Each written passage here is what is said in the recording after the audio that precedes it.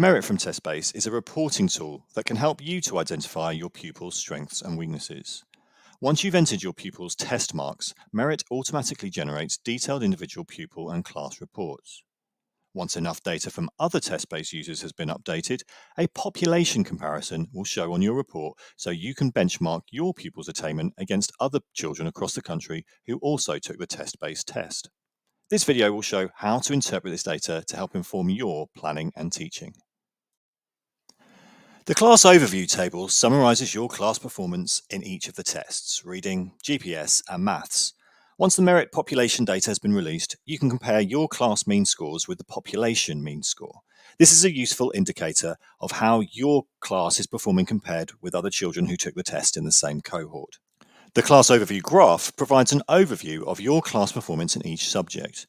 You can then compare the bars with the population mean scores to judge whether your pupils are performing at, above, or below the population average for the current cohort. This can help inform teacher judgment as to whether or not your pupils are on track to meet the expected standard.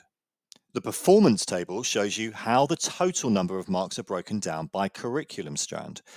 You can compare the class mean score with the population mean score to see how your class performed against the wider population of pupils who took the test at a similar time. The graph then summarizes pupil performance in the selected subject by percentage of marks achieved. Once enough marks have been entered, the population mean score bars will appear on the graph for a direct comparison. The question level analysis chart shows the mean percentage marks achieved for each question on the test.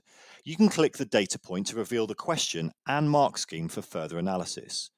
You can then compare your pupils' performance with that of the population to help identify questions that your class found easier or harder to answer and help to inform planning and teaching for later in the term.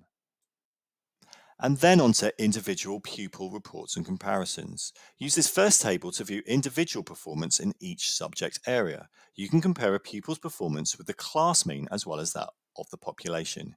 Here, Penny has a score in maths of 52 out of 65. The class mean average was 42.2, and the total population was slightly lower at 38. This means that Penny is scoring higher than both her classmates and the population average of other children who have taken the test-based test.